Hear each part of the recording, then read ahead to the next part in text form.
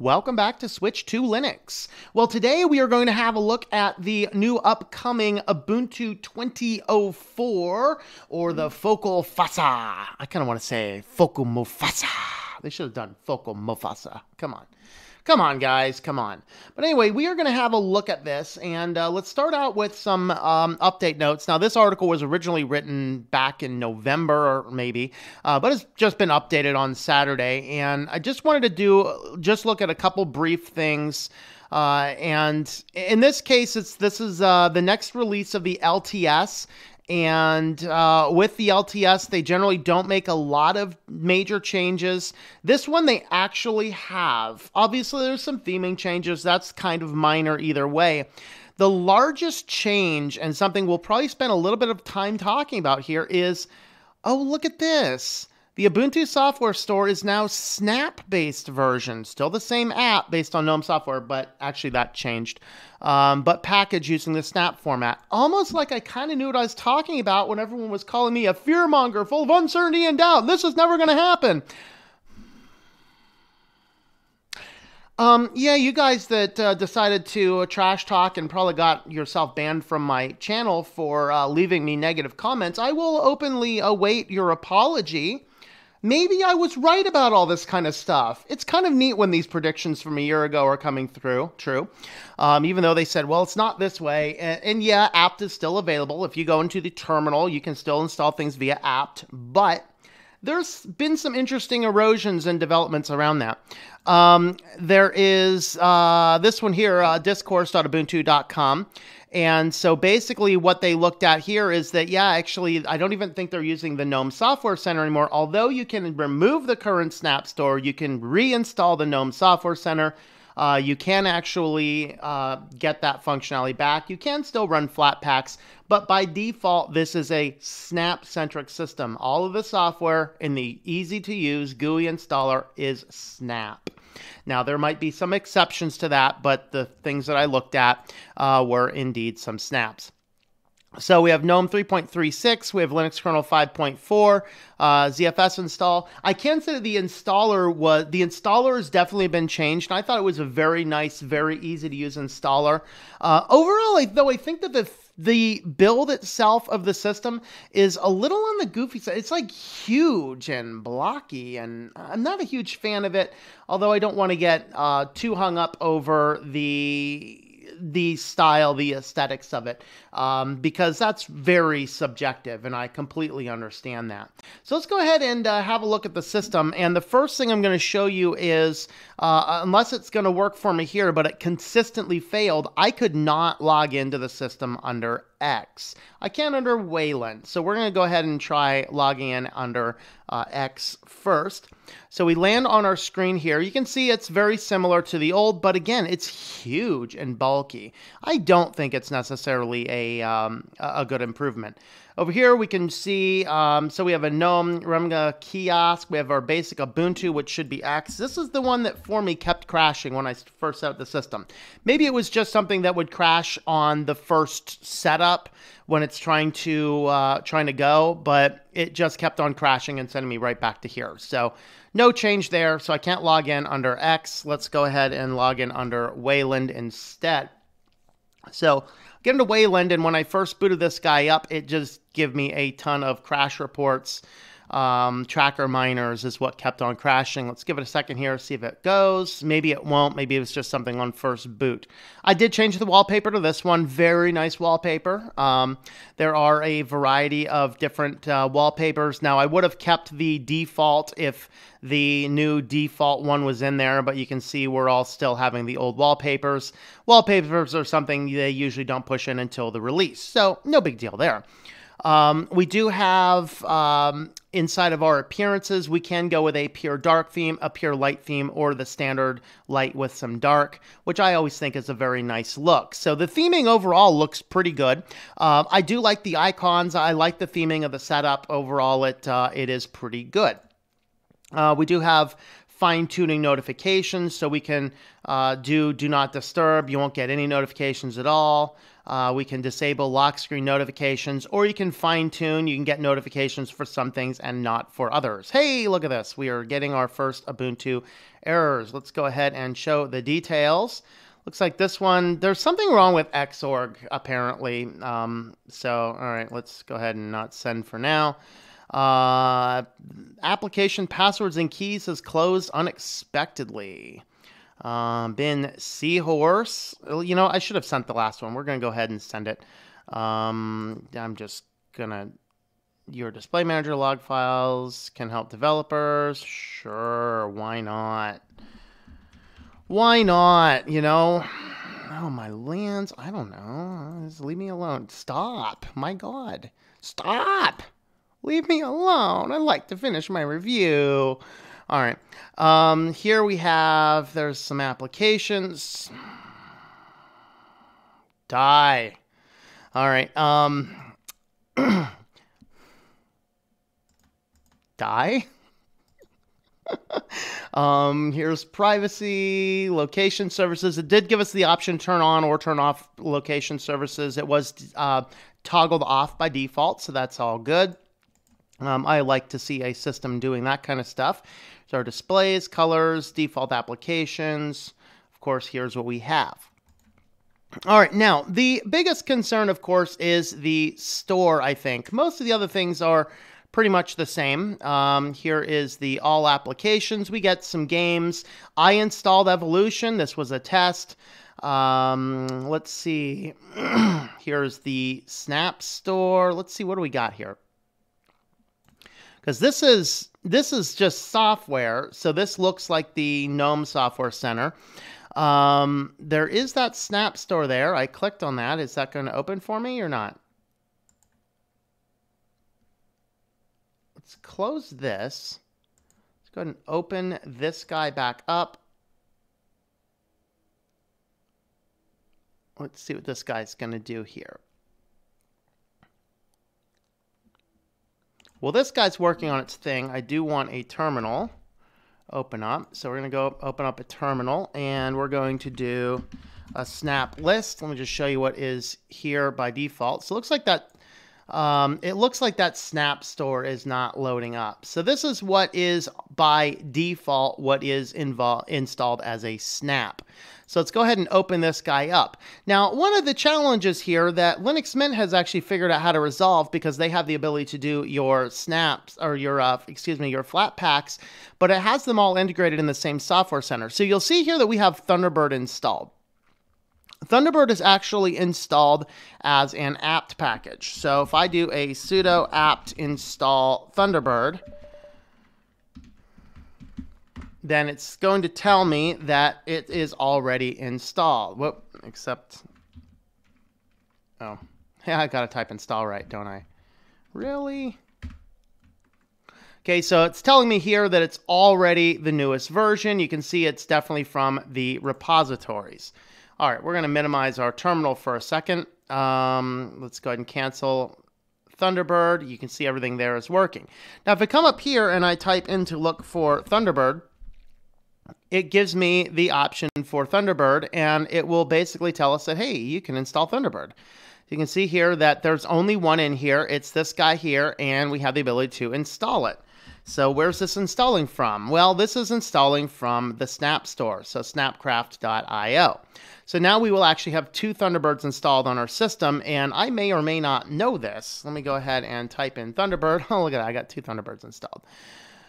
Which one is which? There's a fun question for us. Okay. Now, let's boot up our terminal, rerun our snap list. You can see that now we have Thunderbird installed as a snap. So that's kind of what's going on here, is this default store here will install your snaps. And I looked at a variety of applications here. Let's go ahead and have a look at, I don't know if there's a snap for FileZilla or not. We have an unofficial and we have a FileZilla. Why do we have, and what, that's baffling to me. All right, so this guy here, this guy is from the repositories. You can see that that's from the repositories. What is this unofficial? oh, look, this snap is in here from this developer that I thoroughly, fully trust. So let's go ahead and install this guy, see what it does. Hopefully this installs from the repositories and not from the dubious snap, because that is a dubious snap. FileZilla, unofficial, from a author. Let's go ahead and refresh this. Hopefully we will not see FileZilla in there, which we will not, but FileZilla is now installed on the system, so that is good. All right, so overall, I kind of want to make the point with this that they're trying to prioritize installing your snap packages first. And of course, they did do fun things like if we do sudo apt install and Chromium, and I don't remember if it's Chromium or Chromium browser on Ubuntu. So let me go ahead and do browser. So you can see here what it's doing here is it went to the repository, but all the repository does is load the install snap script. So it's installing Chromium on a snap despite me installing apt with the Chromium browser with apt. So again, look at our snap list, and now we have Chromium installed here as a snap, despite I installed it via apt. So let's go ahead and do a search for Chromium. Let's see what this guy's telling me.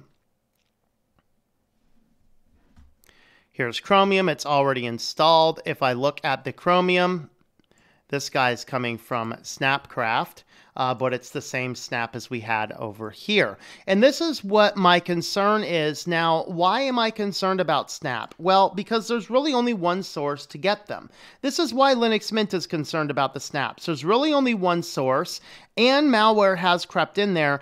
And according to their website, when they did that, they said, hey, we are shifting from trusting the software to trusting the developer of the software. And then who are the developers? A lot of the big companies that those of us switching to Linux are switching to Linux to avoid. You know, your Microsofts and your Facebooks and your Spotifys, your big tech companies. So that's a concern that I have. Now, all that being said, is this going to be a good system for somebody? Well, I don't know. The default login kept crashing for me. How many new people would know that they would have to go down to the gear at the bottom corner on the login screen and change that to Wayland? Which I will note, Wayland still does not work with a lot of things. Like on my current setup here, I cannot record video on Wayland with this system because it won't capture the overlays. It's one of the limitations of Wayland, unless they fixed that since I've used it last. But last time I did, which was not super long ago, we still had those issues. So I can use the system, but I couldn't do things like a lot of the video production stuff that I'm doing because it does not allow it to work. There's still not a whole ton of systems that are on Snap, so that is very true. For the most part, I don't know, guys. I don't know. I'm still leery about Ubuntu. I'm not a fan of where they're going. Now, the developers have done a great job, I think. They know where they're going. They are happy with the direction, and I'm okay with that. And if you want to use the Ubuntu system, I'm okay with that too. Hey, I'd rather you on Ubuntu than on Windows. But where my concern starts to become is when everything in the system starts moving towards this snap system. Is that going to work? Okay, there it goes. Then we're starting to introduce some issues. One of the issues and the things I talk about a lot is with software, sometimes you don't absolutely want the latest feature version releases. That's why I like Debian. That's why I like the older way of doing Ubuntu. That's why I like the older systems, because my features aren't constantly changing. When you are running with a snap system, your features may constantly be changing. Debian, by the way, gets the security updates. It's not an insecure system. It just doesn't roll the versions, and sometimes that's better for stability and for your workflow. So overall, I encourage everyone to grab a copy of this install it on your system, have a look at it. This is the start of Ubuntu's testing week. Test it around, see if you're getting the same bugs that I'm getting here. Report those if you can, do any bug reports, help get the system out there to the developers. But at the same time, I have personal leeriness of running and using Ubuntu on a regular basis, just because I don't like the philosophy they're doing. And something else I didn't mention, by the way, I saw it in here when I did this. They do have live patch setup, which you can do on the installer. So live patch is a way to install. It's basically like, hey, convert your Ubuntu to Windows 10. It will just automatically apply updates without your intervention. Now, you do have to sign into an Ubuntu account to use it, and it's unclear to me. I think if I remember correctly, when I went over to the website, I think they actually said that it does require a subscription service. That may or may not be true.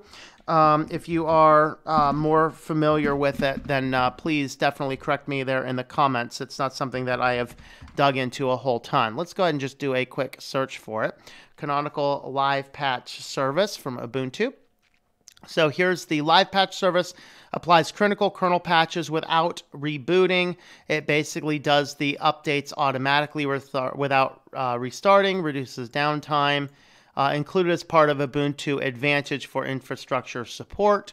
Okay, so you do have free for personal use. All you need is a Ubuntu One account, and it is free for 3 machines. So up to 3 machines on a single Ubuntu One account, you can go ahead and run your live patch. You can buy it as part of Ubuntu Advantage. This is a very reasonable thing that they're doing here, kind of like a Red Hat type model. Hey, if you do need this type of thing, and frankly, if you're running a server, this is a good thing. Desktop environment, I'm not quite as interested. It does have the option, of course, you can turn it off, so it's nothing you have to use, so I'm not going to criticize anything there.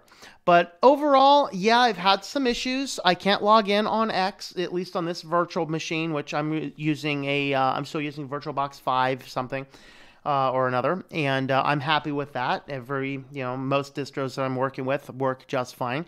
I don't like the fact that their store is now Snap first. Everything is going Snap first, and then only with your repositories as a backup. Of course, if you do go into the terminal, for now, most of the things that you install are going to install with the repos. I have not heard of other applications like Chromium, although I'm sure that there's some other ones that are out there. So there's my original take on Ubuntu. Is it good? Is it bad? That's kind of a subjective opinion. I'm going to let you have an idea for that. But for you, all you guys that are telling me, oh, this is just fear, uncertainty, and doubt, they're not going to replace this. Well, they just kind of did. So I'll be humbly waiting for your apology. No, scratch that. I won't be humbly waiting for it. I'll just be waiting. I'm kidding. Anyway, those are my thoughts on Ubuntu. If you like this video, definitely subscribe to the channel. Hit the like button there, or hit the dislike. If you're just, he's just horrible, I hate his ugly face, go ahead and, that's fine. Leave me some comments if you want. Of course, if they are inappropriate comments, if they are rude comments, you will probably get deleted and or reported and or blocked, one of them. So anyway, with that though, definitely let us know what you think in the comments down below respectfully, and we will see you next time.